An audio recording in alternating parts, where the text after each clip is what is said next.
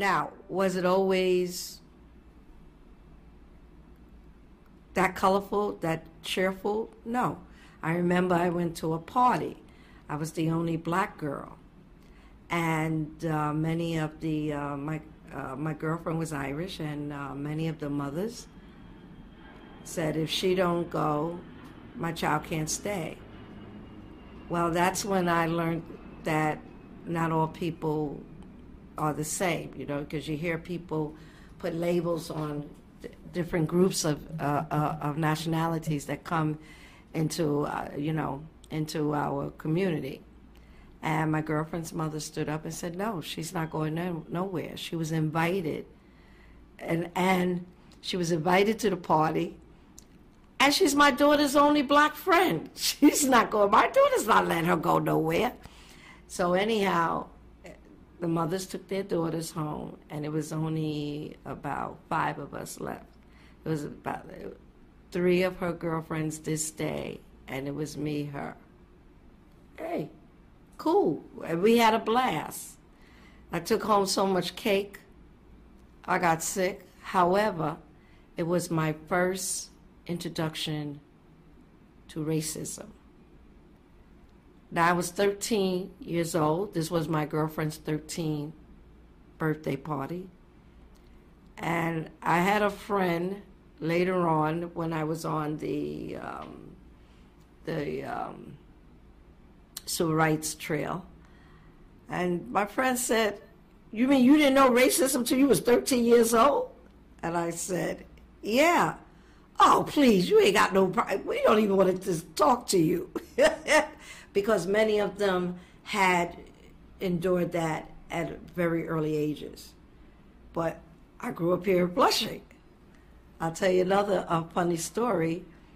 When I first moved to Brooklyn, okay, I moved to Brooklyn. I lived in Brooklyn for about 8 years, and then I came back when my daughter was 12.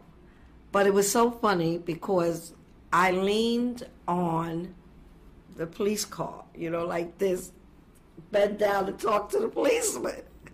And the guy did like this. And then you know what they had their hands on, right? Because they didn't know what couldn't make. And then his partner said, you're not from around here, are you? I said, no.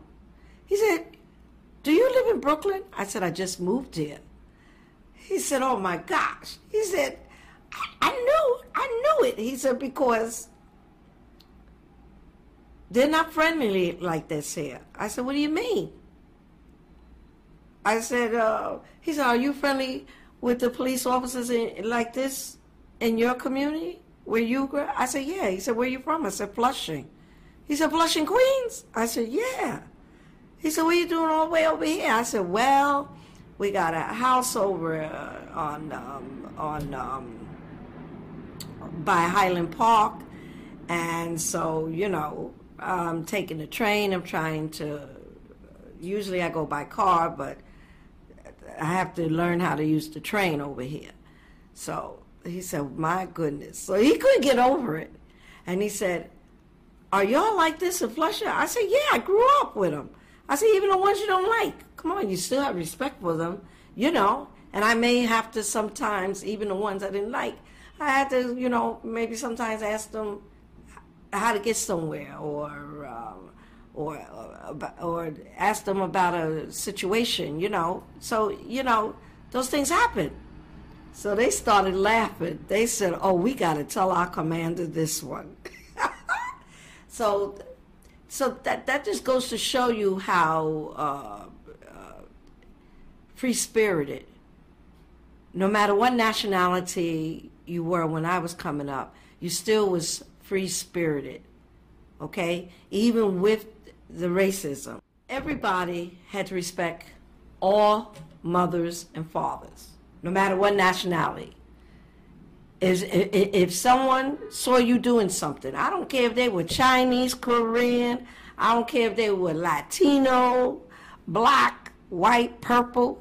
If they saw you doing something, they're going to tell you. I'm telling your parent. So you may say, well, you know how most kids are. You don't know my parent. Oh, I'll find out who your parent is. And they grab you. That was allowed. And they would take you to a store owner. Do you know this kid? Yeah, because everybody knew everybody's kid, parents.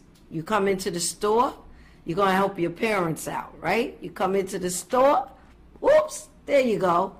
Even the kids that used to grab fruit off the fruit stand, the owners used to say, they'll be back with their parents. They won't be able to say no. And they were going to say, is that your parent? Is this your son? So it happened. So that's the kind of place it was. So a lot of people knew my parents, and so therefore I didn't like hanging on Main Street too much, being where I was. You better get off of here. You know your parents don't want you up here. Now hightail it out of here. You didn't talk back because they were allowed to bop you. Okay? And I remember my brother did something, and my friend's dad said, oh, you think you got a whipping from your dad? Well, now I'm going to give you an Italian whipping. and that's definitely a beat down. So, so it's things like that. So you didn't, and then sometimes my friends, their parents didn't know English. Well, you got scolded in their language. But you kind of knew from the voice and their body language that you was in trouble.